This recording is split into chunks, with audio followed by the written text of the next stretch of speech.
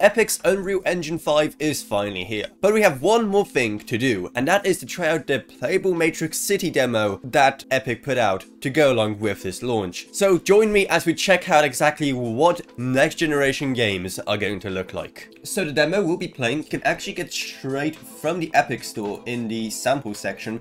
However, I'll be using an already compiled version, which the link to which is going to be down in the video description below. But instead, I'll be using an already compiled version of it just to make our lives easier. Now, I haven't tested this out at all, so I haven't even seen it yet, so I'm in for a surprise, and oh wow. This looks pretty cool already. Now, granted, our performance is absolutely terrible at only 18 FPS, so we do have shadow play going, so that could be part of the issue. But look at this. This is absolutely insane. Now, the low frame rate isn't like a big deal breaker right now, but it does kind of make it more difficult to appreciate the details, because let's say with this character right here, when I like turn the camera, for example, you can see like the low frame rate cause some pretty like messed up stuff around her like hair, for example, and her face, which just makes it kind of difficult to appreciate the actually pretty huge amount of details and pretty much everything. But like, yeah, what else can I say? This is like the most realistic game I've ever seen. Well, it's not really a game, it's a gameplay demo, but still, you get my point. Where I can fly. Fly literally just means detach the camera and go through your room. It does not mean you can like Superman your way across a city or whatever. That's a shame. Okay, let's speed up and let's see how far we can go. And let's see. Oh wow, it's struggling now, down to 14 FPS, 13. Yeah, when we are loading in more of the city, well, okay. And we collided with the taxi there, that caused our frame rate to disappear. Okay, whoa. Hello there, taxi. I want to look at some of these NPCs, because they're going to be interesting. They could just stand still, though. Just look how, like... Look how naturally they're kind of, like, looking around the place. And that's, like, every single... Did you see that guy just, like, naturally raise his eyebrows and stuff like that? Like, all those tiny details that make even NPCs look more alive. Now, clearly, in a scene like this, where you have, you know, some shadows here, like, light piercing in between the skyscrapers here, the main thing that really makes this scene is the lighting. And that is all thanks to the brand new Lumen technology inside Unreal Engine 5, and it does look pretty spectacular. So, like, look at the difference between the light coming into here and, like, underneath the tunnel. You can see how it divers away on this column right here. It's not like the days of like old ambient occlusion where everything had to be lit so unnaturally just so you could see what you're doing. Like here, this actually feels like I'm under a viaduct. The light comes in pretty naturally and I can drive. I can drive? Sure, let's turn this into GTA, let's go. You can see like the reflections going off the car.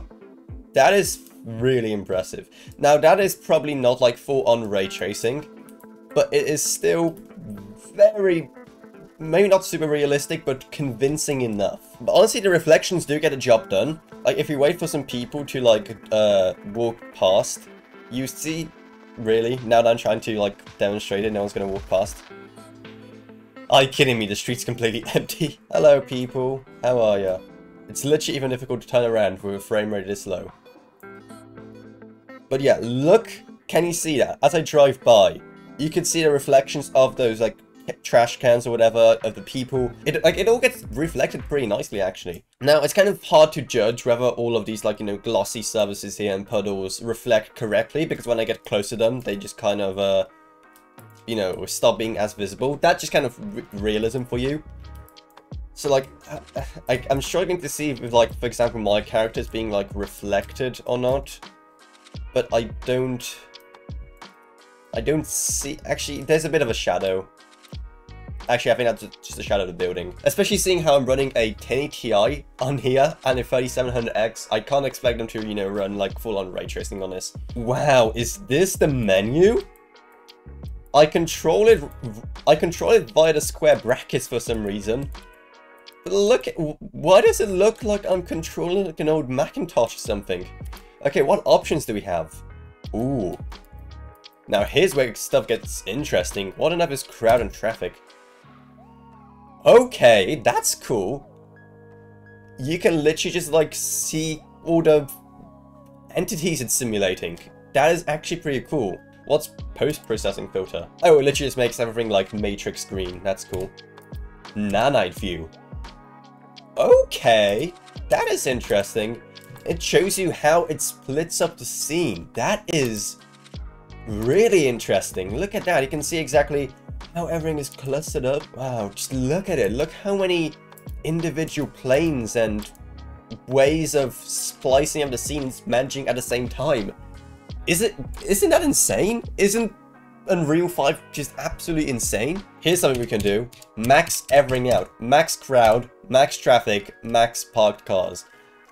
This, ladies and gentlemen, is apparently peak Unreal. And our frame rate is now even lower. And yeah, the city does feel really alive with all these cars everywhere and people walking around. It's a nice car over here.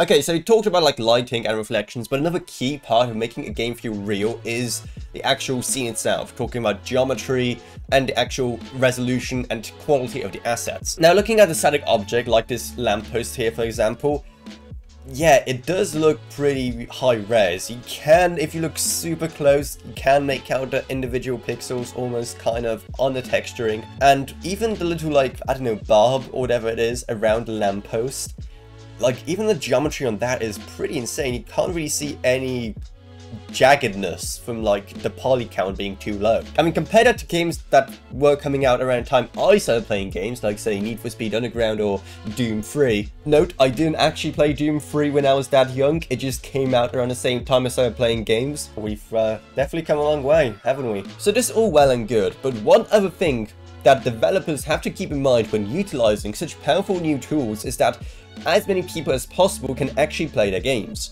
And while with a 1080 Ti, for example, the experience is definitely not great, it can definitely be tuned to be playable. But what if you don't even have a 1080 Ti? What if you have a card that's even older?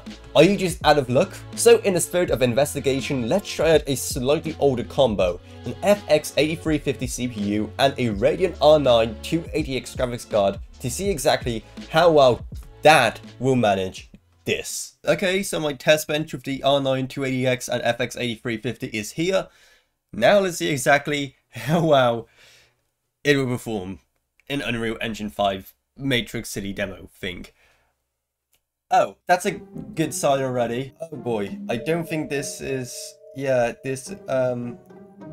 what is going on? Okay.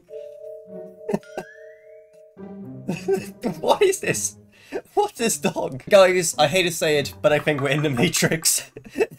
And also, I hate to say it, but I think I broke the Matrix as well. I mean, when it comes to actual frame rate, it's not too unplayable. It's got me on actually a pretty similar level as our 1080 Ti. But probably because we aren't actually rendering any buildings or stuff like that.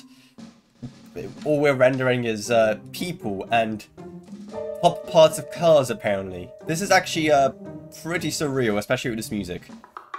Yeah, okay, let's try and fix this. And now I'm not even getting a display anymore. That's great. So, what can I even say here? That looked absolutely amazing, and I can't wait until more games will start using Unreal Engine 5, because it just looks fantastic. Though, sadly, it also shows how quickly hardware we once thought is gonna last you forever is now being phased out. And even my 1080 Ti, just a few short years ago, the best graphics card of its kind, is now showing signs of aging. So I guess an upgrade is on the horizon for me, and most likely also you. But let me know what you think of this demo down in the comments below. I'm very curious to see what you think of such an insane game demo.